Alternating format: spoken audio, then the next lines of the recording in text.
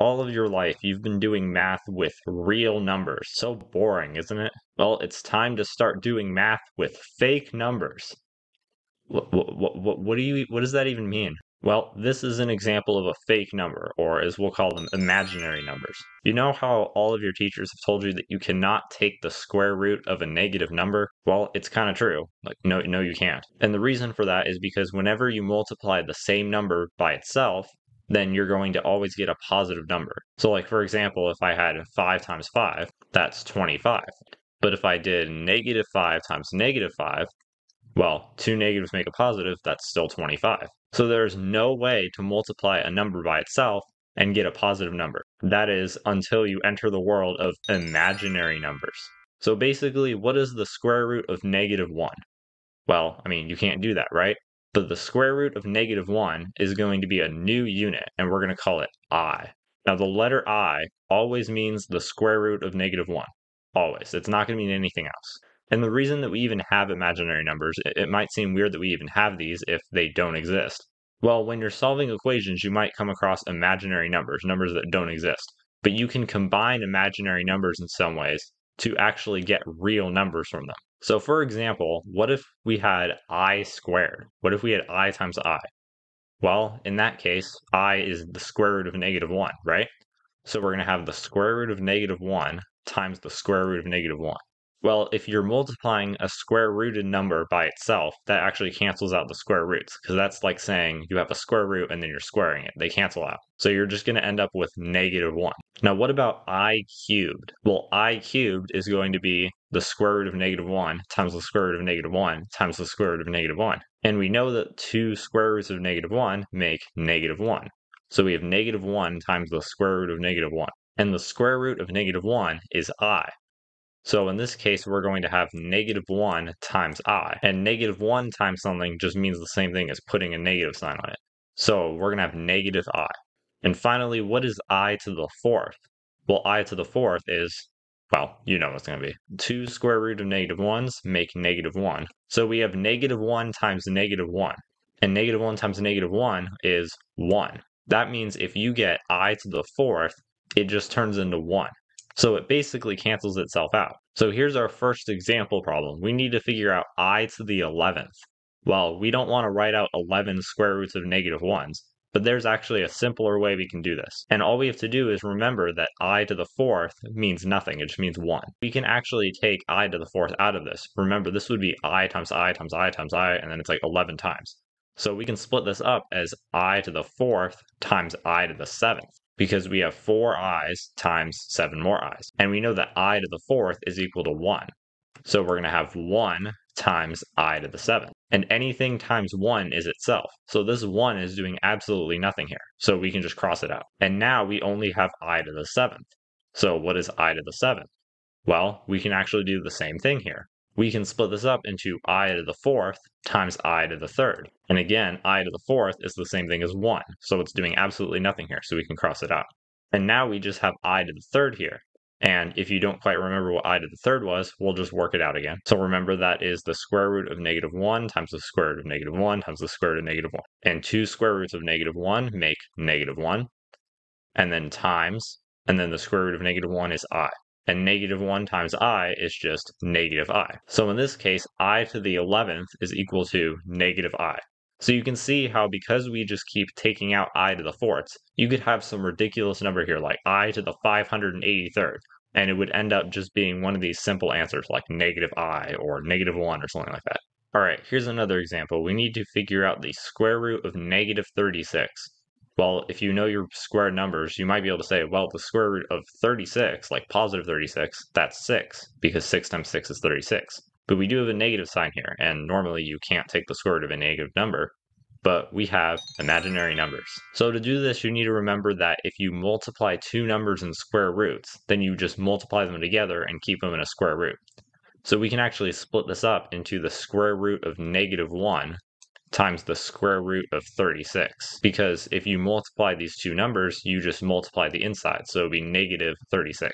And remember that the square root of negative 1 is I. And the square root of 36, well, that's 6. So we just have I times 6, and we'll treat I like a variable in this case. And when you have variables, it's just neater to put the number before the variable. So we'll put 6i. So there we go. Our final answer is 6i. That is the square root of negative 36. And we can do the same thing even for square roots that aren't nice perfect squares. So what I'd like you to do is go ahead and pause the video, see if you can figure out how to solve the square root of negative 20, and then unpause and see how you did.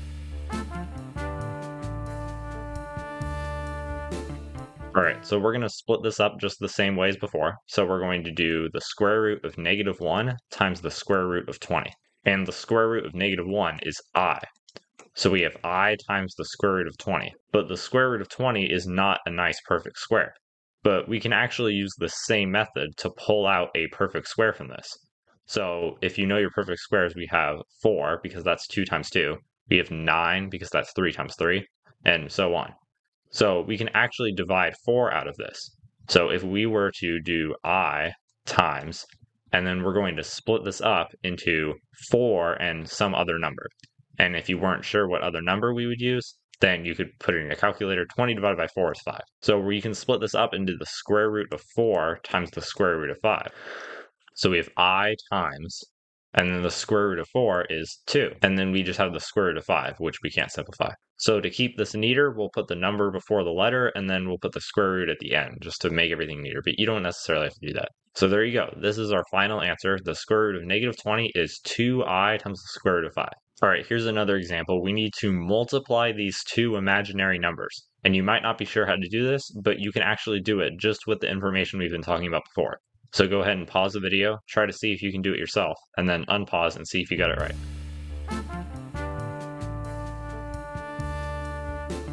All right, so you might realize that these are all being multiplied because if you have a letter next to a number, that means multiplication. So these are all being multiplied, and in this case, it doesn't matter what order we do this in. So we can multiply the numbers together, and we can multiply the i's together. So negative 4 times 3 is negative 12. And then we have I times I, which is I squared. And if you remember from before, I squared is the square root of negative 1 times the square root of negative 1, which is negative 1. So I squared is negative 1. So we're going to put negative 1. And now we have negative 12 times negative 1. Well, 12 times 1 is 12, because anything times 1 is itself. And we have two negatives, and two negatives make a positive. So in this case, our final answer is 12. Negative 4i times 3i is 12. All right, here's one more example. We need to multiply two square roots with negative numbers in them. So I'll give you a chance to go ahead and pause the video and try to solve it yourself, and then unpause and see how you did.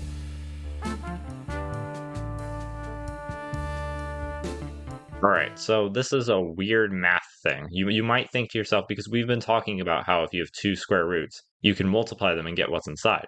So you might think that, okay, well, we'll do negative 5 times negative 10. 5 times 10 is 50, and two negatives make a positive. So we'll have the square root of 50, and we're done. But actually, you can't do that. When you have two square roots with negatives in both of them, you actually can't multiply them together, which may seem weird, but I'll show you why that is. So we're going to go ahead and turn these into i's. So remember that this can be split up into the square root of negative 1 times the square root of 5. And the square root of negative 1 is I. So we have I times the square root of 5, which is just I times the square root of 5.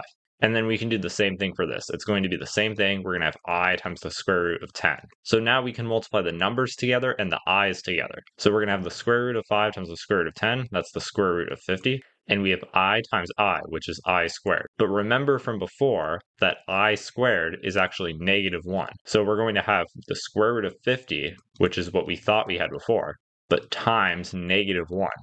So this is actually going to be negative the square root of 50. So yeah, imaginary numbers have weird rules like that, but just remember to try to split it up into i's and see if it gives you the right answer. So in this case, our final answer is negative the square root of 50.